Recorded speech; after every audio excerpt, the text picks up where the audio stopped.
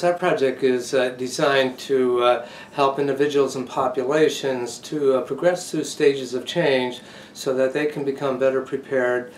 for severe storms and better prepared to respond back from those storms. One of the things we'll be doing is bringing a model of change that has been very effective in impacting on health risks with populations, and to bring both the model, the science,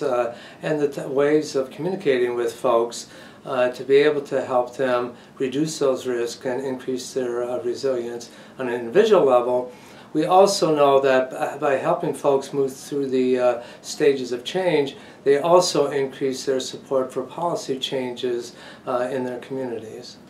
Well, we have always designed for dissemination, and we very much specialize in the use of digital technology in order to help facilitate change in individuals and in populations. And those types of digital technologies can